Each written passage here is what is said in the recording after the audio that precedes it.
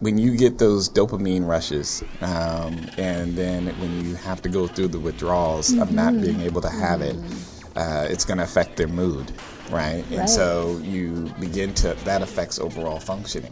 And so their ability to concentrate, to focus, to sleep, you know, because they're wired and they're thinking about this game, and they're, you know, and so again, I'm not trying to say that gaming in and of itself is all bad. I do think that it's fun. It's I enjoy it. It's an escape, you know, whenever I have time to do it. But you know, at the same time, the concern is that they are doing it to the point where you know, when it comes to other things that require quiet time and less of that quick response, you know, reading a book, you know, sitting down like an actual book and turning the pages and sitting in that stillness is really difficult. I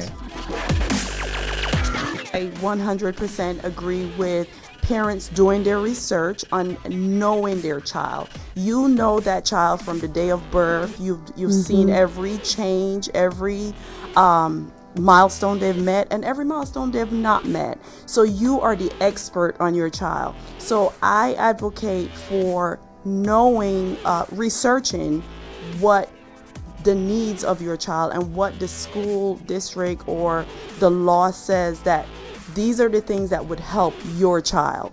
You come to that meeting with those things and present them to the IEP team. Now, the team, you know, for parents who are new to this, is made up of a special education teacher, a general education teacher, an administrator, any type of specialist. If the child has speech or language issues or behavioral issues, they might be a behavioral specialist, and a diagnostician.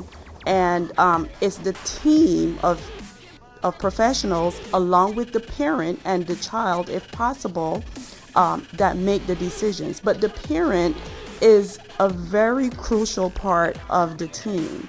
And the parent has, the law says that the parent has a lot of power. Now, the parent, you know, you can't bring this and say my child needs this and this is what the district has to do. But the team considers what you bring to the table.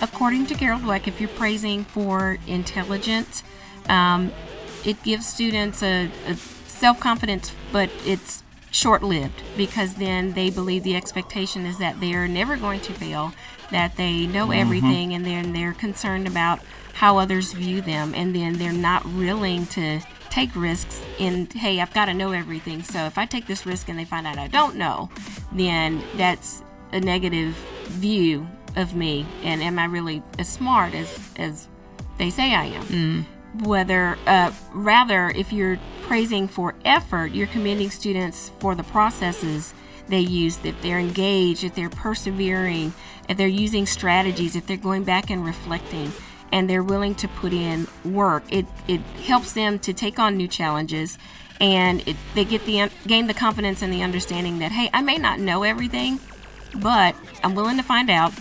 I'm going to be confident in it. If I make mistakes along the way, hey, I've at least tried. Going back to the kids that are most vulnerable, I think a lot of it too has to do with families. Kids that, you know, don't have good relationships with their families. Kids are very vulnerable to bullying if they're bullied at home. Siblings, you know, some family members in the home that aren't very nice. That, you know, so if a kid feels like they have no control and they feel attacked and they have low self-esteem, like what was said, then they are more vulnerable, not just to be bullied, but to be a bully. Well, all scholarships are like a lottery. You got to be in it to win it. But when we're talking community and we're talking local, then your chances to win are a lot greater. Right. So when there are federations and chambers and different organizations that are offering locally, you definitely need to apply. When it's your colleges that are offering, you definitely need to apply. The bigger scholarships, the opportunity is still there. They still have to award somebody the money, Right. especially if students apply. This is why, for the Tall Kids Scholarship, a young lady that was 5'2" won. This still blows me away. Locally just increases your chances to win, but that doesn't mean you shouldn't apply for the larger scholarships as well. Right.